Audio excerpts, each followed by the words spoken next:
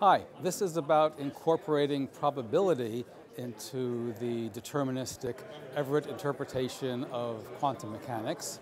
I'm going to be starting with just the purely deterministic, non-probabilistic parts of quantum mechanics, adding in one new deterministic element and arguing that by doing so, within the Everett framework, we can explain all of those phenomena that we typically explain using the ideas of probability. So to start, we're going to focus on the phenomena that we typically associate with probability, because there are almost as many issues with theoretical interpretations of probability as there are with quantum mechanics. So we'll focus on the phenomena, and we'll break those phenomena up into two types. The first type, which I'll call extraordinary probabilistic phenomena, and the example of that class that I'll start with is simply the notion that we do not observe macroscopic violations of the second law of thermodynamics. The laws of thermodynamics hold, and we have never actually observed a large-scale violation. So in addition to this objective property of that phenomenon, or non-phenomenon, if you will, there's also the associated fact that it's a collective phenomenon. It relates to systems with large, that is to say, Avogadro's number of constituents. Okay, and there are obviously many other probabilistic phenomena. We can just call those ordinary. Put those aside for the moment. Let's focus on these extraordinary ones, and we want to explain, well, initially at least, their non-observation. And we will do so using a quantum extension of something that has a long history in classical considerations of probability, Cournot's principle. I'll use a term introduced by Robert Garrosh in applying this to the many worlds theory, preclusion. It's a very simple idea, and since within quantum mechanics, when we do probability, we have a prior notion of how to compute that from what's referred to as the quantum weight. We're simply going to introduce a rule that says that if an event has a quantum weight below a certain positive number, the preclusion threshold, it doesn't happen. Okay. So this, almost by fiat, would seem to account for the non-observation of things which have an incredibly low quantum weight. There are details in terms of how one goes about that. It's not as simple as one might think, but I'm not going to go into those because it's more interesting to then see how we go and use that idea to bootstrap our way to all the remaining quantum phenomena. We start out with the notion that other quantum phenomena the objective property describing them is the subjective reaction we had to have to them. Now that's not a new notion, but still that lacks explanatory power. What is the objective thing behind that? And so we'd like to go on. We note that biological evolution this is the second item that seems to invoke large numbers because of the geological time frames involved. And furthermore, there is a great deal of experimental evidence that, in fact, the subjective notions of probability, and here's where the explanatory power comes in, subjective explanations of probability actually come from evolution and are intrinsic. And I can't go through the experiments to describe those, but we have a complete chain then from the preclusion principle explaining biological evolution, which then explains our subjective notions of probability, provided that we can come up with a model within quantum mechanics only using preclusion, not any notion of probability, that accounts for some model of biological evolution. We have a proof of concept model of that. And so this combined model takes the best of subjective theories of probability. For things that actually occur, we know what we mean by it, or perceptions. And on the other hand, it has explanatory power, and then it's all coming from objective things, the laws of quantum mechanics supplemented by this preclusion principle. Thank you. Hi, my name is Florian Huber. I'm from LMU Munich, and we are experimentalists in the group of Harald Weinfurter, and we are currently working on a double slit setup where we have one photon which is inside, which is in the double slit, and the which path information is entangled to the polarization of a second photon. With this setup, we want to challenge Bohmian mechanics. Maybe just a few words about Bohmian mechanics. Bohmian mechanics is a non-local hidden variable theory, which is empirically completely equivalent to standard quantum mechanics. However, the hidden variable in Bohmian mechanics is the position, and with this, Bohmian mechanics allows to draw trajectories. This we want to do or to detect in our setup, and we are doing the reconstruction of the Bohmian trajectories by weak measurement. In this double slit experiment, we then have three different cases. The first case we get when we remove the entanglement to the second photon, so we have no which path information, and therefore we can see the interference pattern, which is also fully shown with the Bohmian trajectories. The second case we get when we measure the polarization of the second photon before the photon enters our double slit. In this case, we get this classical expected pattern. The third case, and the so-called surrealistic case, in this case, we do not measure the second photon. However, we store the information, the polarization information, and so also the which path information in the second photon, and we measure the polarization after the photon position was detected in the double slit experiment. And in this case, we recognize a rather strange behavior, because the Bohmian trajectories can tell us, for example, that the photon went through the lower slit. However, the polarization measurement can tell us, no, the polarization had to be in, the photon had to be in the upper slit. This, however, in Bohmian mechanics is not a problem, because the polarization information is a non-realistic feature and therefore is a bad marker for the which path information. We then compare our which path measurement from Bohmian mechanics with the by many worlds inspired weak trace approach. And in this case, we again have the three cases. In the first case, where we can see the double slit, we can see that the presence of the particle was in both slits. When we measure the polarization, we can see that the presence was only in the first slit, and when we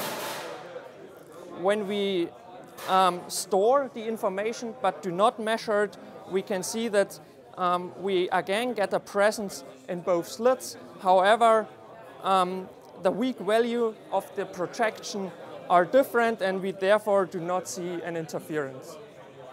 Thank you. I am Per Arve. I'm from Lund, Sweden. And I want to present this poster here about locality decoherence and why the de Broglie-Bohm theory is actually the many worlds theory. And a prerequisite here is, well, I'm going to discuss decoherence, and for that one normally would need something like the Born rule, and so I have here the interpretation that the wave function is the wave function in absolute square, this density, is given the position of our system. And so then we can derive decoherence theory where objects, due to their interaction with gases around them, get very well-defined positions in different worlds. And the theory there say that, well, it's not absolutely well-defined position. It's a decoherence length. It ends up, which is given by thermal physics. And the decoherence theory then says if you look at many macroscopic objects that are initially in some complicated quantum state, that decoherence will divide it up into different worlds where these objects have reasonably well relations spatially between them. But as you heard here, decoherence doesn't give absolutely well-defined positions. So it's actually so that the basis that diagonalizes the reduced density matrix is not the spatial basis. So the idea that the question of preferred Hilbert space basis is a red herring. It's not what you should look for, but rather what you only should look for is that you have these reasonably well-defined relative positions of macroscopic objects. And we are a macroscopic object. So it's just about that we have reasonably well-defined positions with respect to each other. That's what decoherence theory gives, not a perfect basis. Another important thing about that decoherence theory gives us, it gives us many worlds, and which gives us that we have no spokey action at a distance. And that is a very strong argument for many worlds theory. Now, what does this have to do with de Broglie-Bohm theory? Well, what I want to advocate is that decoherence plays a much stronger role there than the proponents normally appreciate. And for example, so in order to not see decoherence effects, because decoherence effects, coherent effects are also present in this theory in double slit experiment and Mach-Zehnder interferometry, etc. So even if there are particles, and only particles are the real world, you still see effects of decoherence, and so if you of coherence. So if you don't have decoherence, also in the Bohm theory, you would have coherent effect in macroscopic world if it wasn't for decoherence. And that, for example, then we have observation in de Broglie-Bohm theory is also there related to a wave packet getting more compact, more localized. And so you really have very localized wave function, and observation is really limited there, by quantum effects. So it's really no difference. So the proponents try to say that particles give very well-defined positions, but that goes really against that observations still make it very diffuse. And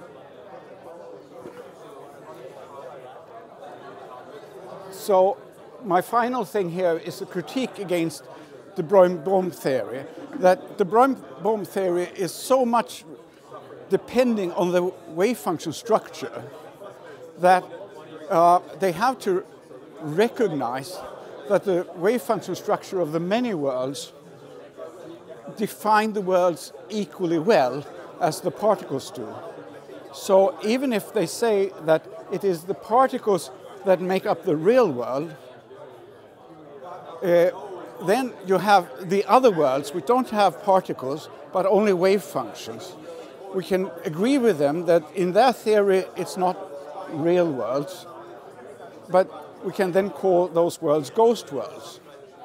And these ghost worlds will have structures which is very much the same as we have. So there will, for example, be structures that seem to think that they have the name of Tim Maudlin, for example, and claiming to be a proponent of and believing in the Broglie-Bohm theory, but who is a ghost.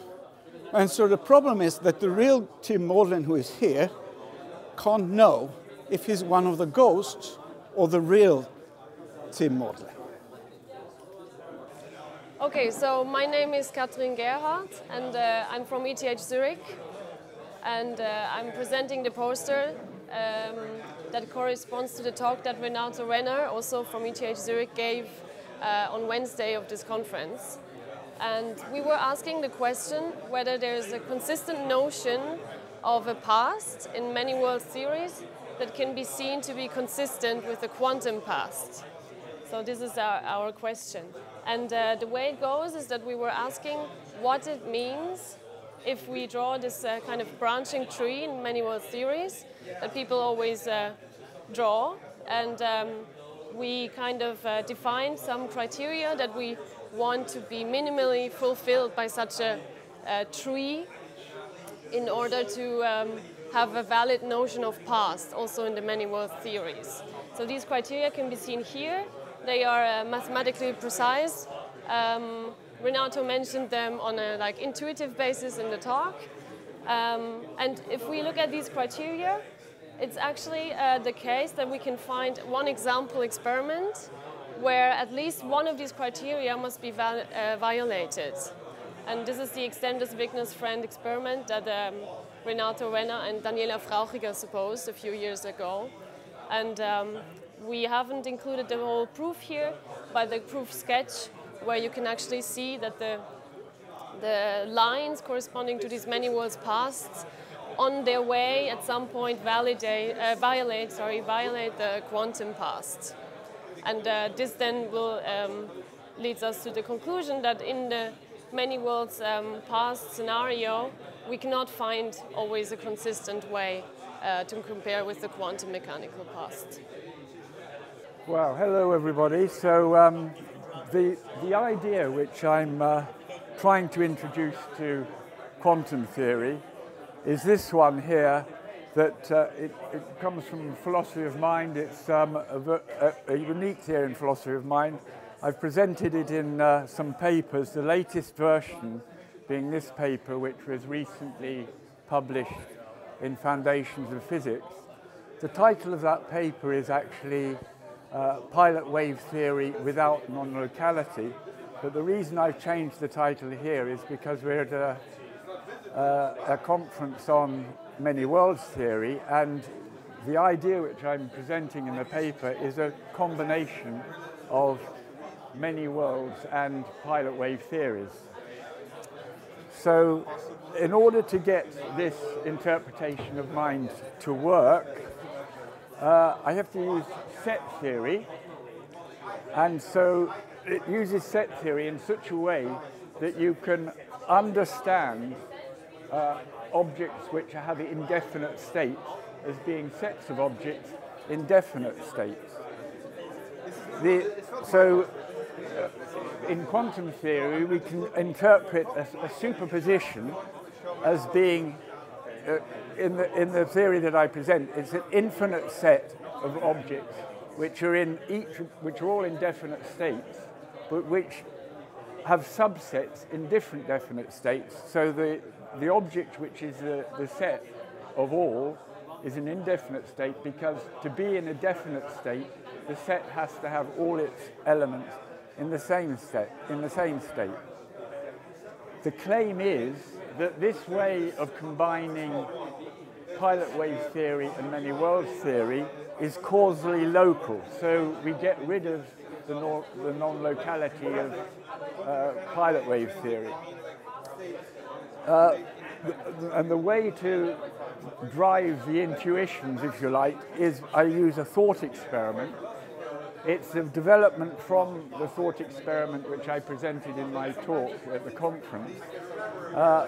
We think in terms of an infinite set of parallel worlds, if you like, but in my talk I thought of each of these worlds as being stochastic. In the paper I'm thinking of them, each world is a pilot wave world, but what's different in them is that they have different particle trajectories whilst remaining observationally identical. So that, and this can also be applied to interacting world theory, and I think actually applying it to interacting world theory perhaps is more attractive, but I set it up in terms of pilot wave theory. The idea is then, Alice, there's a single subject, their body is the set of all the doppelganger. When they perform a sort of model measurement, what happens to this set? It partitions into a subset which gets result down, subset which gets result up, and the measure of the subset getting down is the probability of the outcome down, and the measure of the probability up is the measure on the infinite set. And that's the point. It's a measure on an infinite set, so you can identify it with the objective probability. So, conclusion, I argue that it's plausible that measurement outcome probabilities are objective. The branch weight, if you like, is objective probability, and that what it is a subset measure on an infinite set. So my name is Vicent Picó-Pérez. I'm presenting a poster on intrinsic properties in Bohmian mechanics and many world theory. The main purpose of this work is to try to answer the question about scientific realism. What do our best theories of physics say about the world? And I'm trying to answer this question with the concepts of objects and structure that are usually included in the discussions about scientific realism. So the first thing was to define this notion of intrinsic properties in order to try to understand what theories of physics are saying about reality. We have 3-4 different definitions, but let me try to understand it in the way I put it in the second line of this list of definitions. Intrinsic properties are defined are those that objects possess independently of everything else that exists. So if intrinsic properties mean that, let's move to a framework that allows us to interpret the formalisms of several different theories, which is called the primitive ontology approach. In this approach, the ontology of a theory has to be understood as something basic and constitutive of the rest of the entities of the reality. This ontology, this framework is due to Goldstein, and is also developed by Valia, Allori, and it assumes scientific realism and fundamentality. In this framework, the purpose is to try to understand which are the basic entities that populate our world, and in order to do that, I'm trying to interpret 3 different theories. One of these theories is classical mechanics, the second one is Bohmian mechanics, and in order to compare with another interpretation of quantum mechanics, I'm trying to develop this approach for many world theories. In classical mechanics, we we find that mass is an intrinsic property. There are other properties like potentials, interactions, and forces, but it has this in common with Bohmian mechanics, which is an interpretation of quantum mechanics. In Bohmian mechanics, it's possible to understand mass also as an intrinsic property, so this could serve us to make a point about the continuity between theories and to try to keep a version of scientific realism that explains the transition from classical to quantum in a very intuitive way. On the other hand, many world theory has as a fundamental ontology only a set which includes the wave function of the quantum system. So it's difficult to interpret mass as an intrinsic property in this kind of interpretation of quantum mechanics because the theory is not talking about particles with definite positions, so the mass can also be ascribed to the wave function of the global state.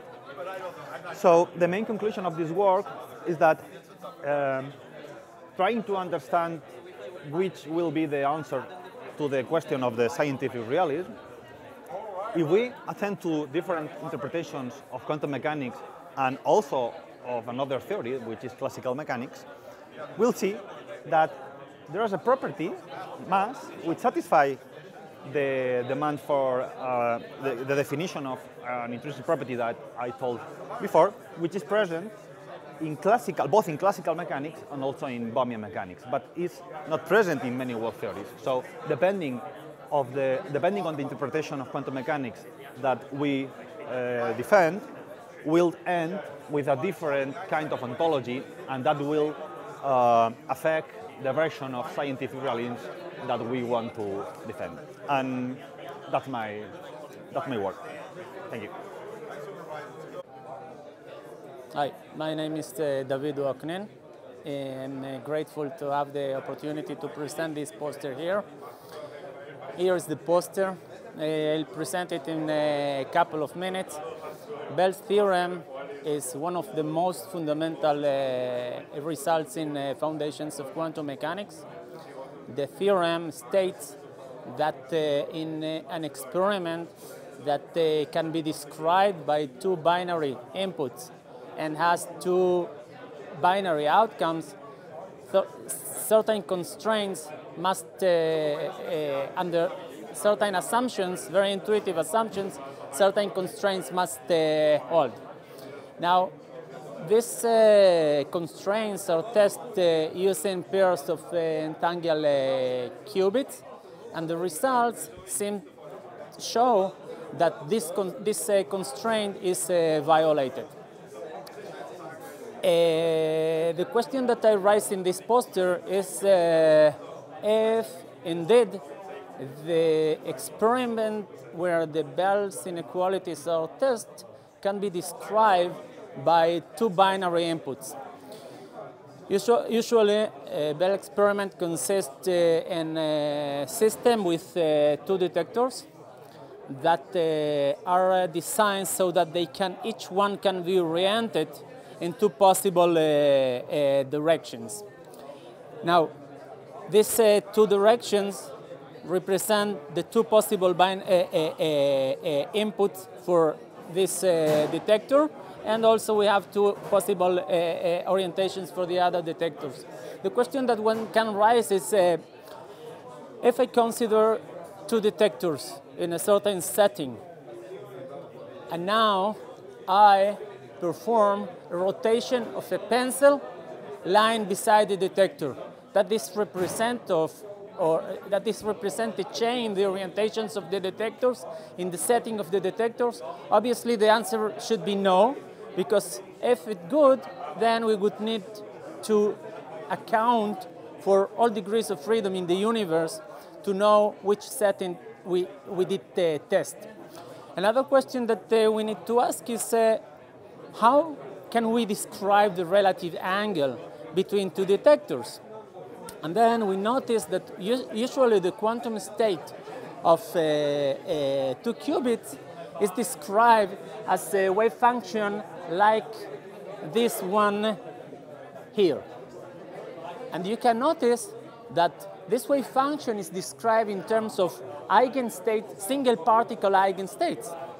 So each eigenstate is defined as any other eigenstate of a linear operator is defined up to a phase. So here, in principle, this phase here has not been defined and cannot be defined only by writing it down. In order to perform an experiment, in order to define relative orientation between detectors, you need to start by performing a calibration.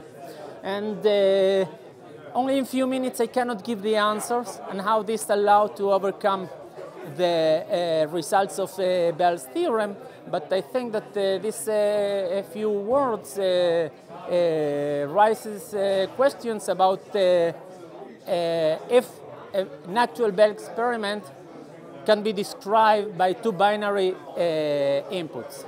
And that's all. Hello, hi, my name is Yiming Pan. I'm now a postdoc in Technion. Previously, I was working in Weizmann. Today, my topic here is about wake measurement to project measurement. There is the transition. So we make a demonstration based on the electron-photon interaction. So that's the basic idea here. We want to using electron to measure photon, or do a reverse way to using the photon to measure electron. So the idea here is we try to combine the classical electrodynamics and quantum electrodynamics, how they can transfer from one to another scenario picture. So our basic setup is here. It's a little bit small. The picture here is we assuming the electron is a Gaussian wave packet. You can change the size of the wave packet, so it goes to the plane wave limit or to like a delta function of particle limit. And another representation of the photon state is we're using this photon-added coherent state. Okay, this is a state is combined like a single Fock state and a coherent state. So in some limit, it will go to the coherent state, which is the classical field of a photon. Or it can go to the Fock state. It's a purely quantum state of the light. So now we have a full combination of the interactions.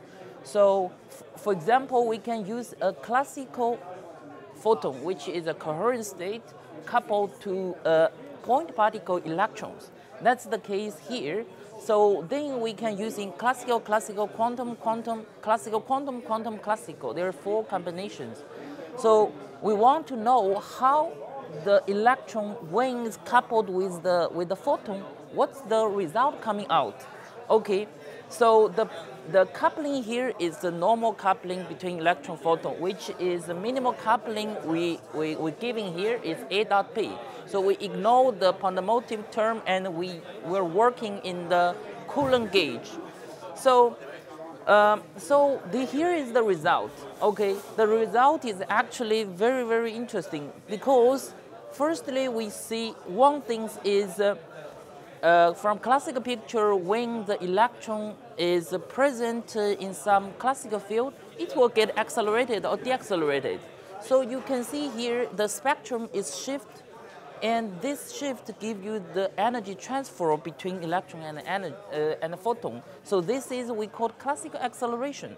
Or in another picture, especially in QED picture, the electron absorb the photon and emit the photon. So they create the two sideband, additional lobe sideband, which correspond to emit photon, absorb photon. So you see here, we have a two picture of the spectrum of the electron.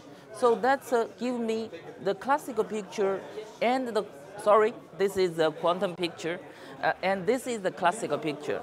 The most interesting things happen is here, this one can go to this in a continuous way. The reason is when these three sideband overlapped, the interference between them will suppress one sideband and enhance another side, then create this total energy shift. And this energy shift, we use the weak measurement formalism to describe it and find the classical acceleration, the energy transfer is exactly correspond to a weak value of the Victor potential. So this is a very interesting, surprising result which we got is the classical acceleration actually give me a weak measurement of the field. So in these things we develop this formalism and give the result which is even the classical acceleration in classical picture, classical dynamics, we can get some non-trivial result, which is the weak measurement. So the last part is, can we make some post-selection on the electron part or the photon part, and we leave this to the future experiment demonstration. So here is the basic idea in this book. It's work, and this work is now submitted, and you can find the preprint version on archive. So thank you for your listen.